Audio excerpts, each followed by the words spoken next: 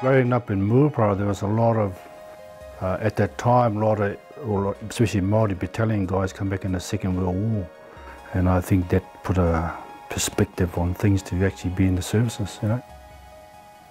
Well, I was brought up with my foster dad, him and his first wife. They were ex-army, brought up in that sort of lifestyle of being military orientated. I always dreamt of that. Brought up being in the hunting out in the bush. And then when it was time to get to about 15, 16, you know, you start looking, they start telling you better start thinking about what you want to do when you grow up. So my first option was to go to the army. I was born in Te Kaupuru, a little farming community on the west coast, just south of Dargaville. 8 in the family, including me, we all served in the New Zealand Army. 2 of the older brothers served in Korea, Japan. Adrian served with SAS in Malaya back in the 50s. He was killed over there in 1956. Patrick, the older brother from me, served in Borneo, Malaya and South Vietnam. My motivation to join the army, I think, came from my brother that was killed in Malaya. I was born in Kaiō Hospital, Whangaroa, and raised in Waitaruke, the small Catholic community. We were taught by the nuns there. 67, I'd lost my bursary. I thought I'd head home working the feeding weeks. On the bus, got to Whangarei, and we had about an hour wait. I just happened to be walking down the road and I saw the army office, and so I went in and told him I was interested in joining the army. I just said, oh, who goes to Vietnam? Strange thing, I've always wanted to be a nurse. When I was about 5 or 6, I remember coming to Rotorua and the war was still on, the Second World War, and there were bands, army bands going around. I was absolutely fascinated, and my mother literally dragged me along by my hand because I couldn't stop listening or looking, and I don't know why, but I always felt that I wanted to be an army nurse to look after sick soldiers. Left school in, 1953, and then I started cadets in 1954. There was a promotion put out about becoming an officer. So I applied and went to the selection board. The chairman of that board was Brigadier Leonard Thornton, because he was an old boy of Christchurch Boys High. So my turn came up, I go in, and he starts off, well, Rodder, I'm sorry to tell you, the board have not recommended you. But then he carried on talking, and I suddenly realised what he was talking about is that he thought that I did have the ability to be an officer, and he was going to put me through. I was born in Rotorua in 1949 and went to school there for a few years, and then our family shifted to Taupo. My dad served in Italy in the Second World War, and my uncle was a prisoner of war. In those days they were inclined not to tell us kids anything about their war experiences, which is a shame. And my brother, eldest brother, joined the army 3 years ahead of me. I remember going to Rotorua, and I remember being asked by the staff sergeant recruiter there. He said, "Why do you want to join the army?" I said, "Oh, it's in the blood."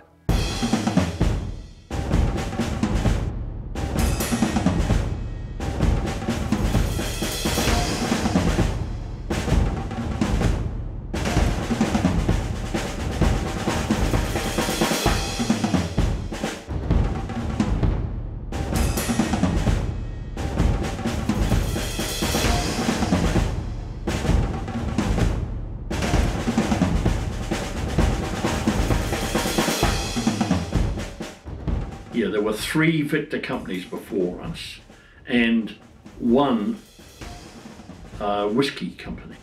Forming that company, the previous companies had mainly infantrymen, infantry soldiers.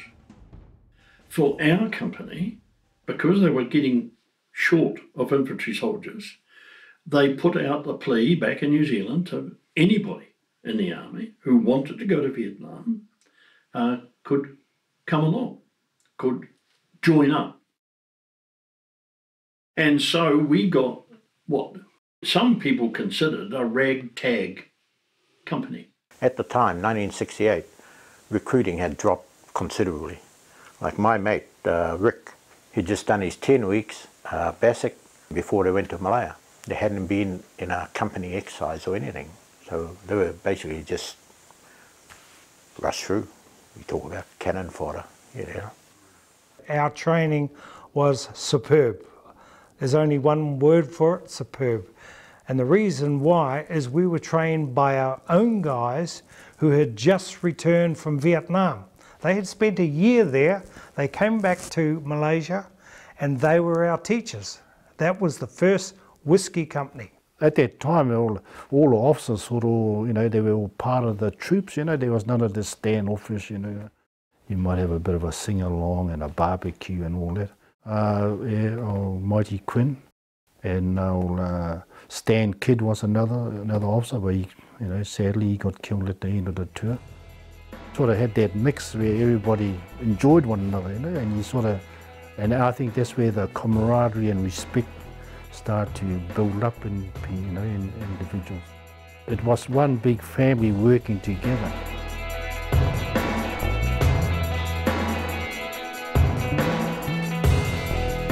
It was that bond of a mixture coming together and working together that really worked.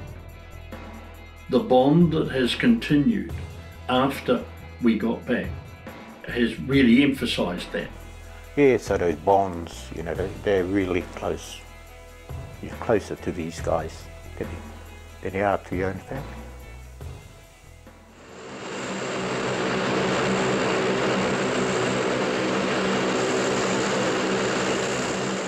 Pilot said, well, you're getting close to Vietnam, so many minutes to landing. The whole inside of the Hercules went quiet, you know, you can look around, everybody's all nervous, hoping to get shot down and all those sort of things, you know. You've got all these things running through your mind. We landed at Vung Tau, 10:15, local time, 8th of May 1969. The doors of the Herc flew open as we were taxiing down the runaway. The warm air came through. And then when we touched down, get out there, then there's this Victor 3 on the airstrip. They were on their way home after a year in Vietnam. They were taking our plane. And they're all ready to go, and they said, they're telling us, oh, you got 365 days and a wake, you know, that was our 12 months. And yeah, and then the Australians had their band, you know, their thing band, army band playing, welcoming us to Vietnam. Well, I know one thing that really struck me was the amount of American equipment. All these helicopters, you see these gunships, and you're just overwhelmed with all the equipment, you know, and then you start realizing, yeah, how much America has committed to this. Then we were marshalled over to an area where we got our first taste of war, and that we were given live ammunition. Each person was given a magazine of live rounds to their appropriate weapon. The machine gunners were given a belt of ammunition for theirs. Our war had begun from that day.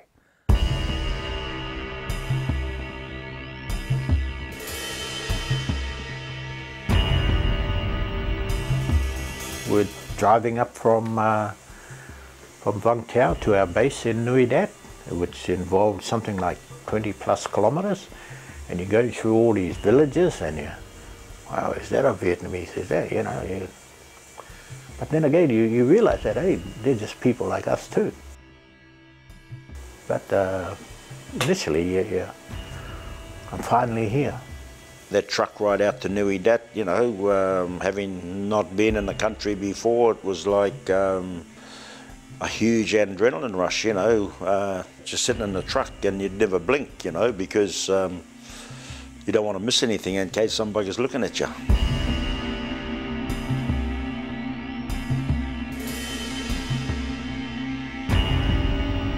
Then we arrived in Nui Dat, our base of the 1st Task Force, and we were welcomed by 2IC Captain Quinn Rodder and a group of our guys who had, with the advance party, come up a couple of weeks before us. And it was essentially just a matter of unpacking our things and settling in. Our tents were really good. They were 3 or 4 man tents, had a bed, had a mosquito net, a mattress, sheets, pillow, flash, wooden floor, sandbagged around the sides for protection. So it was really quite comfortable. That was our home.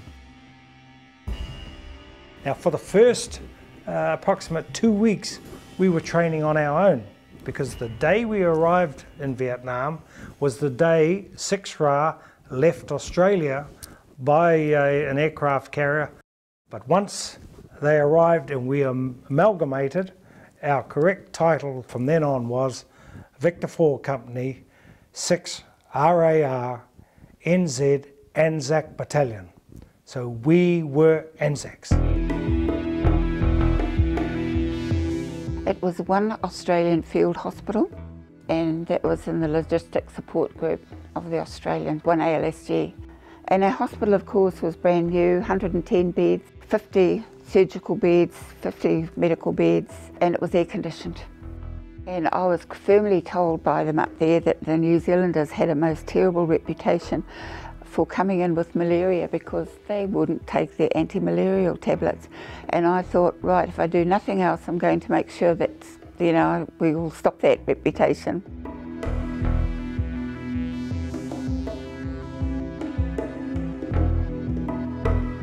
The first couple of weeks was pretty much bound to Nui Dat and just doing small patrols.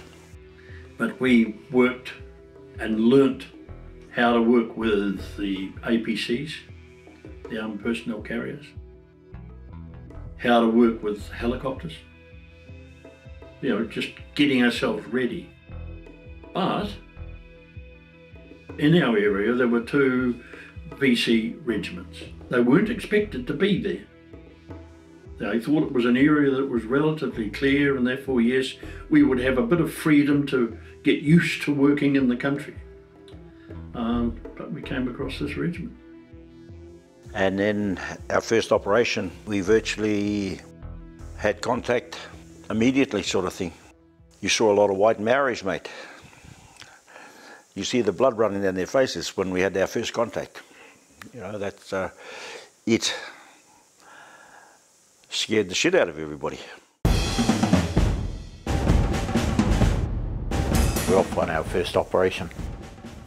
Again, it's just like you're going on an exercise. You get all your gear on, make sure your pack is packed. You've got 3 days rations and all your spare clothing and, yeah, all your ammunition, everything's clean. And then you go down to the helicopter pad. Holy heck! And there were about 8 choppers on there sitting ready to go. So we were the first stick, they call it, out onto the choppers. So I was the 2IC of the section. I was one of the last on. Now the guys before me take their packs off, throw it in the middle, and they sit on the seat. Me and Padre, we were the last guys there. No more seats, so we had to sit on the floor. All pile into the helicopter, and oh, it's just amazing, you know, as they all lift up into the air, and you, man, oh man.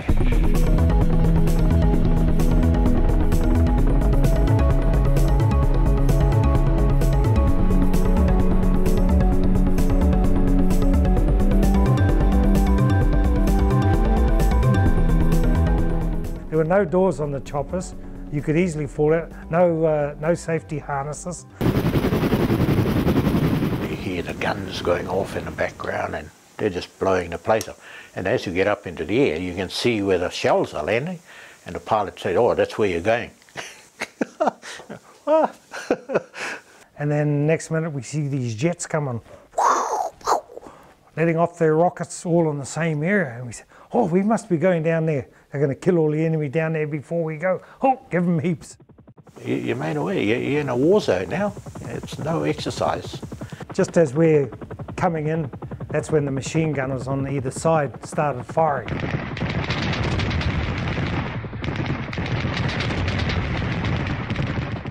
And they were just literally spraying all the bush where we were about to land to make sure it was clear. That was called a hot insertion. By the end of that operation, which was about 4 weeks,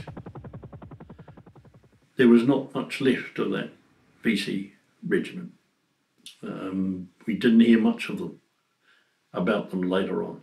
So we really socked it to them.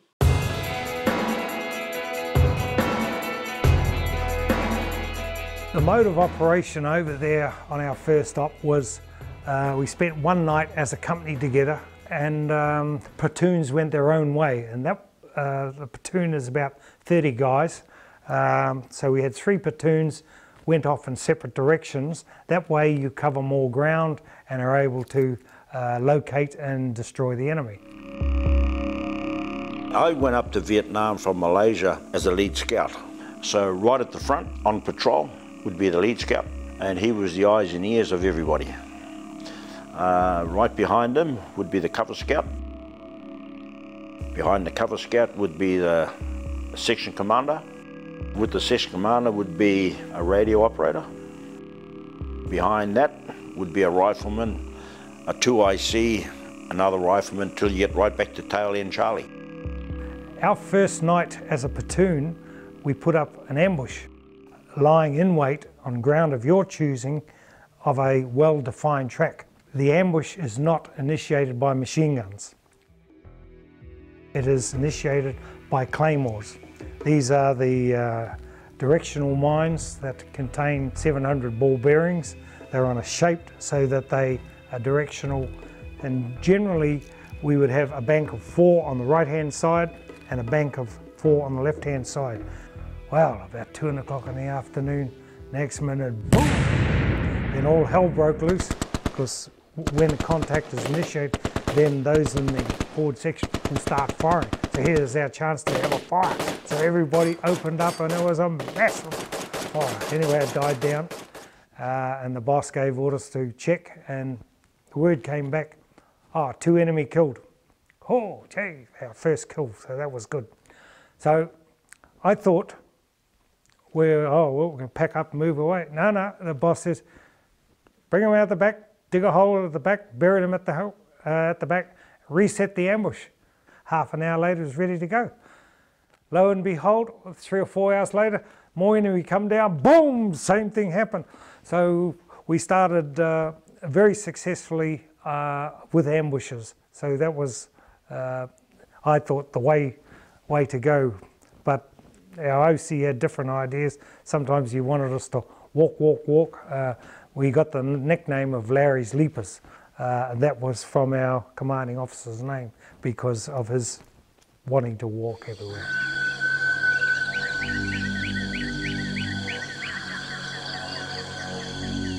Insects, snakes, whatever you want to talk about, but never really worried too much about that, because I think they were the friendly part of the environment. The only things that really bothered me there was mosquitoes. Because, you know, during the wet season, the mosquitoes would be so thick. And we used to carry these hoods and would put them on at night so we could go to sleep without mozzies chewing your face. Probably next to the Viet Cong, they were the next worst thing.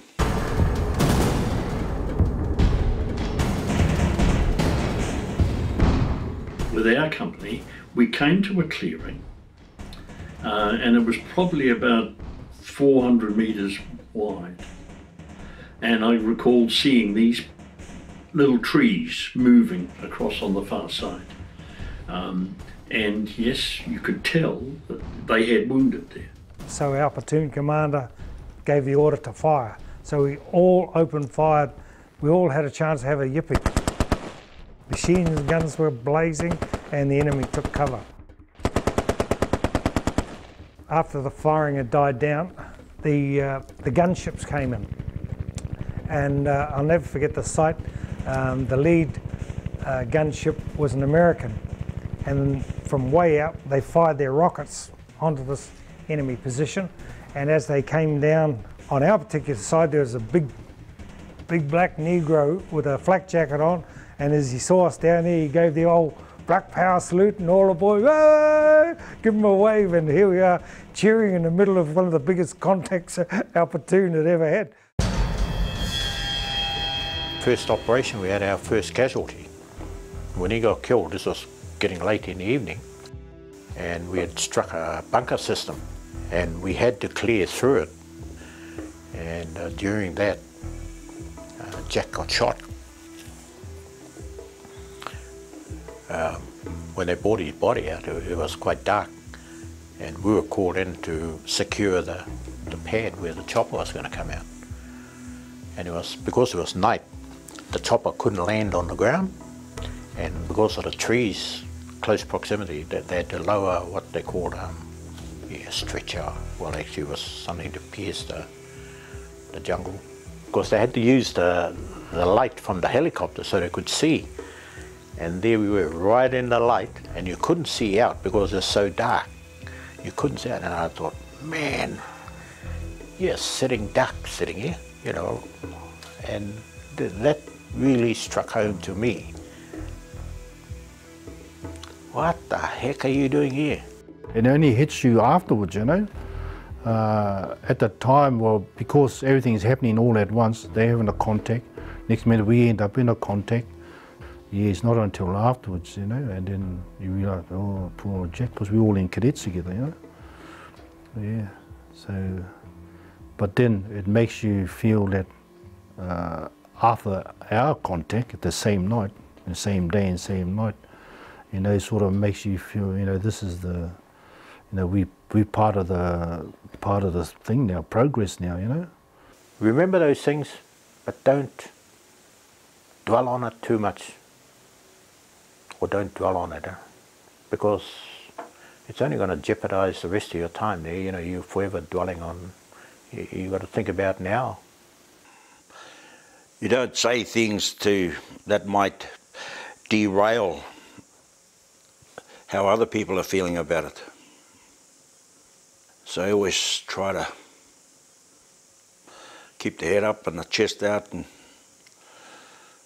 you know, but the reality was, you know, it's a scary thing. The New Zealand admin officer came in and said, yeah, here you are. They told me you were here. You've just lost a soldier. And I thought, oh, hell. And I said, oh, okay. Now he said, what you've got to do is get yourself ready, because you've got to go and identify him. So, and it just so happened that it was, you know, Jack Williams who had died, who had only come in. He hadn't come across with the original company. He'd only come in as a replacement about a week before. And, you know, unfortunately he was killed. So that was the first time that I realised that, yes, part of my duties as the company second in command was to identify our own fellows who were killed. But it also shook the lads. And in fact, for some time after that, we always had to be careful whenever we were around Vietnamese, because the lads just hated, you know, you've killed my mate, you've killed my mate. And later on, a little bit later, we had an operation where we went into a village and based ourselves in the village, and we had to start an operation of be nice. We had to keep on telling people, be nice. We've got to work with these people. You know, it's not necessarily them that have killed Jack, and others that sort of followed shortly after. But yeah, it was a case of try to get people to calm down and just realise that, hey, this is part of what's going to happen here. And that was the big problem, you know, you did not know who your enemy was or who were friends. Well, it was a bit sad really when any of them died, and more so Kiwis, because if you'd been in the army long enough, you knew them. But as far as nursing's concerned, look, you just continued on with your job and you're always busy. So things sort of, they were in your mind, but you didn't think about them too much. And perhaps maybe later in the evening, you know, you'd go back to our own quiet room and we'd talk amongst ourselves about things. And sure, we used to laugh, but there were a few tears as well. After a month, and it was just about 30 days, we were ready to be pulled out back to our base. So I do remember when we landed at Nuidat, the first thing I did when I got out of the chopper is I yelled at the top of my voice. I yelled. I don't know what I yelled, but I yelled. And what it was the pent-up emotion of whispering for a whole month. You try that whispering for a month, you go bloody crazy. So this is why I yelled out, and it only lasted 10 seconds, but I'd got rid of it all and then I was back to normal.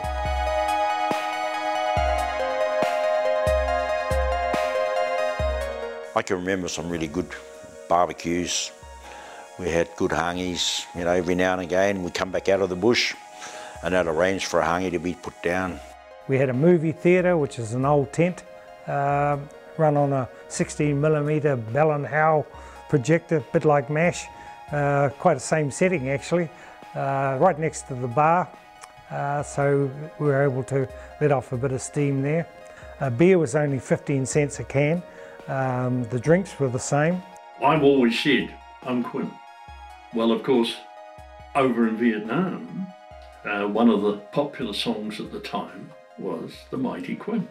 Truly, you know, every time I would walk in, I didn't regularly go into the Never Inn bar, but after an operation, yes, I would go in and have a drink with the fellows.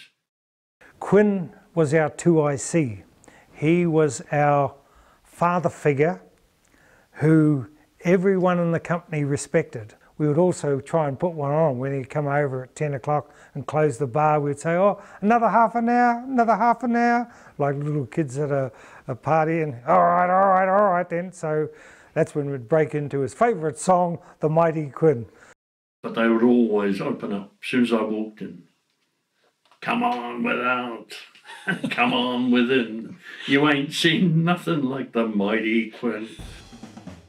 The previous company, Victor 3, had captured a Citroen car and they'd got it brought back and it was in at the workshops being fixed up. The idea was that it would be given to the nurses. I was up the DAT one day and asked if would be interested in having a car, and it would have been disguised by the VC in the jungle, and apart from two great big poisonous snakes in the back seat, it hadn't been booby-trapped, but it certainly had been well camouflaged. And I was asked about it and I said, well, I'd very much think it would be a great morale booster for us. So I got told by the workshops that yes, the car was ready. They said, well, what colour do you want it? And I said, oh, I wouldn't have a clue. He said, but yeah, I said, it's for the ladies. What about pink? So sure enough, there was this car, pink car. When it was ready, we arranged with the nursing sisters and we went to Vung Tau and we handed over the car to Pam Miley. But it lifted our morale, because I said to them that it's got to be an Anzac car for all the Anzac sisters only, not driven by everybody.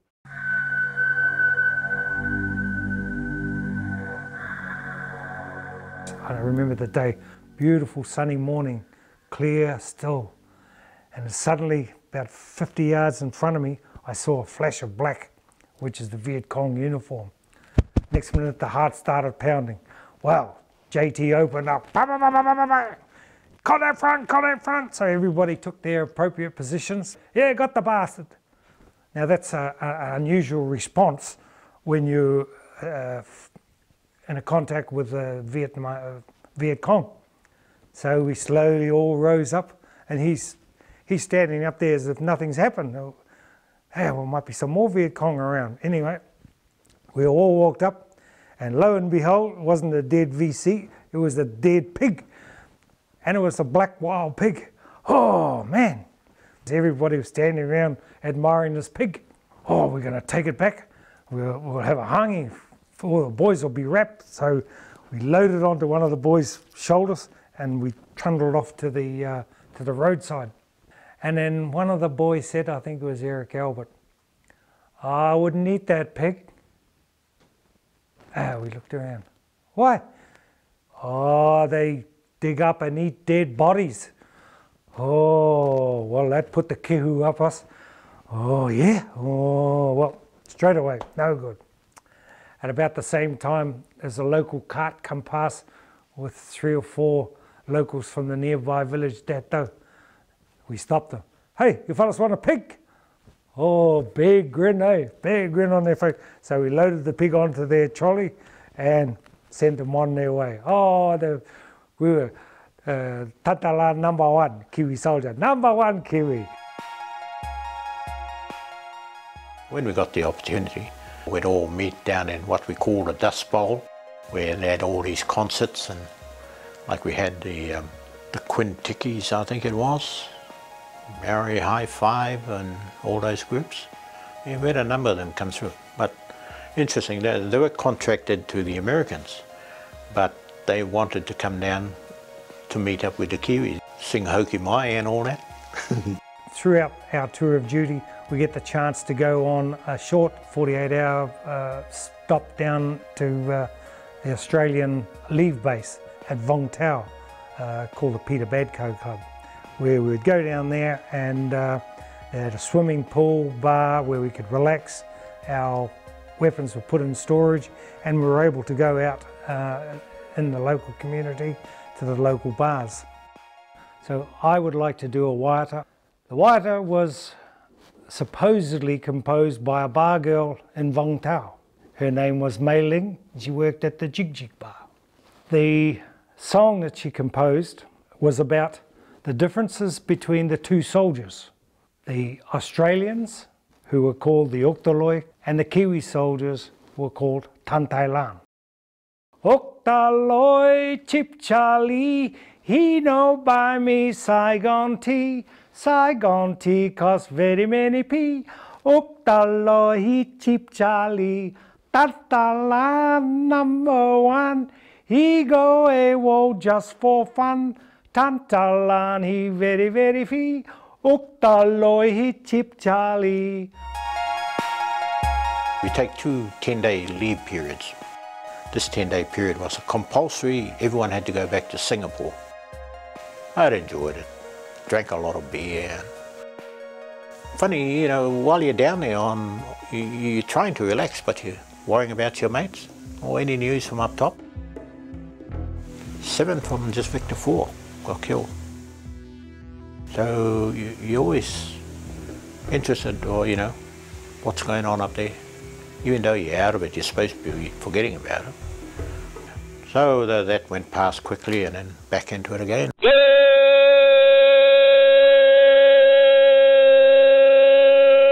morning, Vietnam.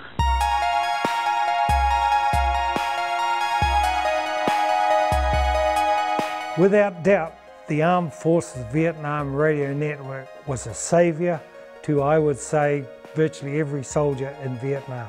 From Saigon, this is the American Forces Vietnam Network, presenting $1 Million music for the Aquarian Age. The music that they had right throughout was absolutely brilliant. And we all used to have our little transistors listening to AFVN radio. Now, we had a trick that the bosses didn't know about. At stand 2, we would be sitting down watching the enemy. Everyone would have their transistor radio in their hand with the earplug. That earplug would go down through the sleeve up here and plug in the ear, hidden by the jungle hat. So you're sitting there watching out for the enemy and listening to all the music.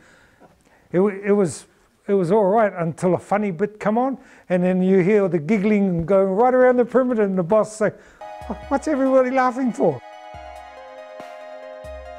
That was the time of the landing of the moon. I remember, I think it was about 11:30 at night, where we were all sitting around with transistors listening to them land on the moon. And we all remember that to this day. But a lot of the time was just basic patrolling, foot slogging, work that No one else wanted to do. Just the infantry, yeah. But we're doing a clearing operation.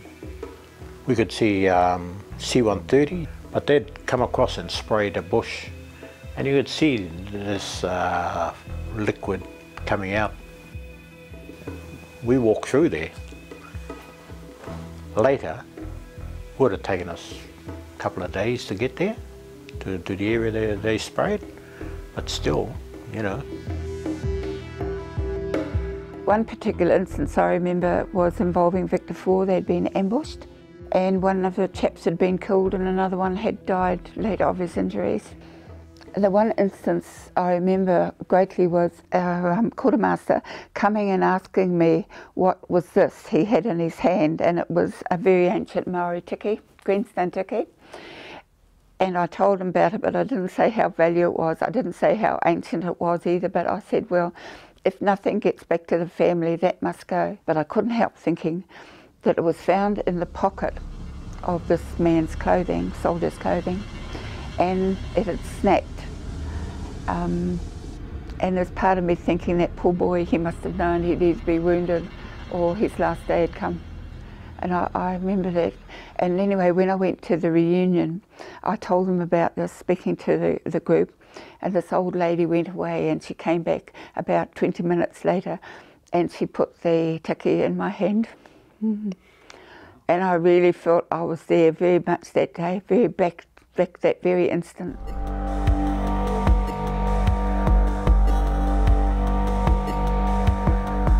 The plan was for Victor Company, along with the other companies from the battalion, 5 companies all up, helicopter inserted to the top of the Nui tie vise.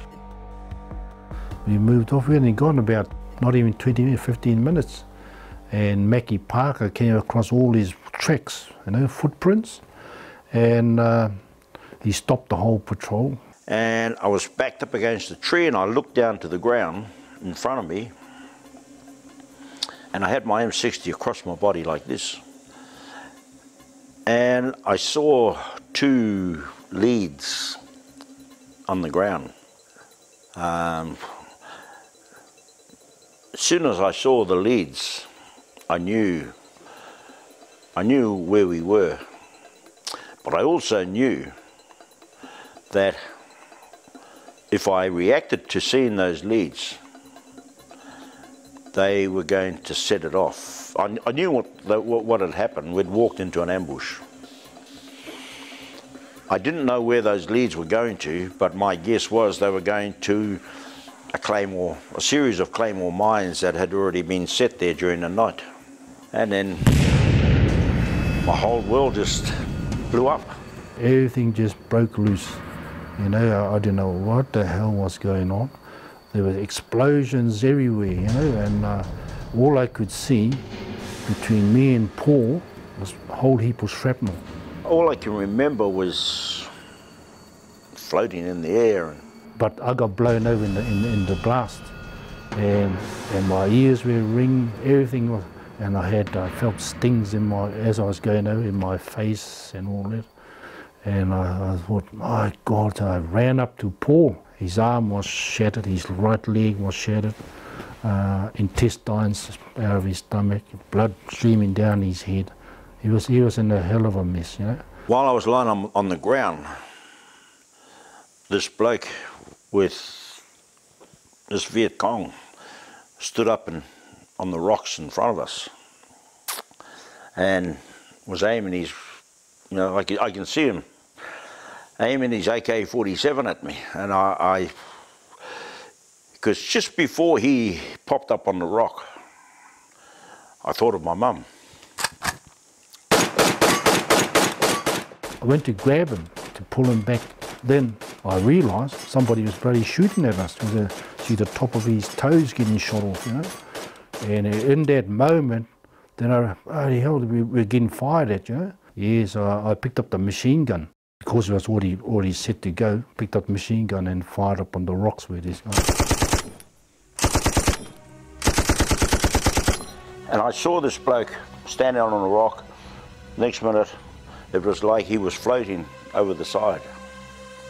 think it was 37 years later that I found out what happened.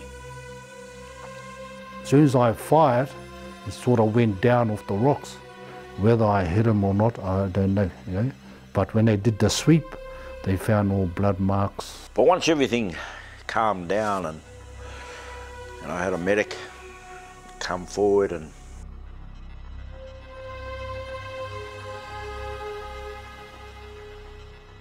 I remember the medic just giving me jab after jab of morphine. So I never really felt any pain. And I happened to look down on my chest, down, and I had a big blood stain, and I know, bloody hell, I've been wounded, you know, been hit. They put me on one of these stretchers, and they carried me to a point where they felt the chopper would, because the chopper couldn't actually land. They had to drop a winch down through the trees and hook me up to the winch. Now the sad thing about it, when they left their pole up, instead of going up straight, it started to spin around, and then all the blood was like raining blood coming down from the thing. At the hospital, as we come in, we actually bounced along the ground. I guess the chopper pilots might have been in a little bit of a hurry. You know, he was in a bad way. He was I wasn't too bad. I had just shrapnel in the chest, in the arm, ears, pellets in the face. Both ears were blown. But we were both lying together, and I was watching what they were doing to him, you know. And I woke up in intensive care. I don't know how long afterwards, but I woke up in intensive care and I looked to one side and I could see this purple stuff there, and I looked up and it was the Padre. And I looked over to my other side and it was another Marriefella platoon sergeant, Tom Tuiwai. And I thought, shit, what's the Padre doing here? You know, I guess there was something in Te Ao Māori that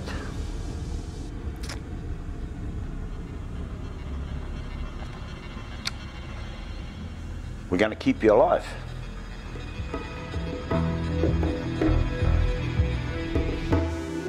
And on May the 8th, exactly 365 days to the teta, we went down to Vong Tau and flew out on a Freedom Bird. It was a quiet affair, there were no cheering. Perhaps it was a reflection on the 7 that weren't coming back with us. We arrived 11 o'clock at night at Whenuapai. It's the quickest I've been through customs, and yeah. Through, out the other side, here's your pay packet, see you, I think they gave us something like 2 months leave. See you back in Burnham on this date. And we're gone. There were no politicians welcoming us. There was no high-ranking officers in the army to welcome us. All there was a sergeant sitting behind a desk. Name, yep, here's your pay, here's your travel warrant. Get out of uniform as quickly as you can. See you later, bye. And that was it. So I ended up getting put in the orthopaedic ward, which was Ward 20, I think it was, in Middlemore Hospital, right up the top. And that was my home for 13 months. Took me a long time to recover from all the injuries. After Middlemore, he was sent back up north, and then I managed to get hold of him, and I said, I'm taking leave and I'll come up. You know, and I said to Paul, they can't take those things away, you know, they will keep flooding back. And like I said to him, and it hasn't gone from mine, you know, I can still see the shrapnel. The big problems were to come later on, you know, when I got married and had kids, and you know, I struggled to go to work because of, you know, I was having pain problems, and you just have to remain positive and try and keep putting your best foot forward, and you know, and I think I've done that. So I'm pretty happy where I am now. But I know there's a whole lot of vets out there that are really struggling. For a long time, you know, I felt the Vietnam vets were treated very badly when they came home. People didn't really want to know about it because the job was hard. It was really hard work, but it was rewarding in many ways, you know. And when you meet together, you're talking about it, and it's like, well, it's a different family altogether. You know, it's a comradeship, mateship, whatever you like to call it, that doesn't exist in civilian life. I always think Victor 4, our unit, were unique. It has shaped me as to who I am now. You sort out your mates, even now, you know who your mates are. You know, we always thought Kiwis going to war that we would get the backing of the entire population. That wasn't to be. And when we come home, you know, we didn't ask for thanks, but the way we were treated was pretty rough. We were rejected by the RSA, mainly those older members who looked on Vietnam as not being a war, but whatever you call it, a conflict. It was a conflict, not a war. But it saddens me because now who runs the RSAs? It's the Vietnam veterans. So we got to get away from that thinking, and as the president of the National Vietnam Association, I am pushing also that we be more inclusive, particularly with our new veterans coming through, the Bosnia veterans, East Timor, Afghanistan, because otherwise we're going to repeat what we've been through. We know what it's like to be rejected. Welcome home.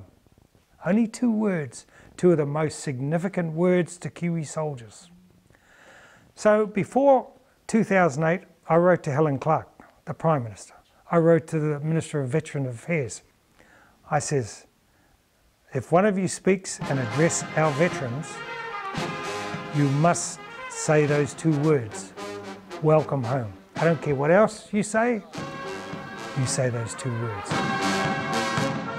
At that parade, her second sentence was, welcome home. Welcome home.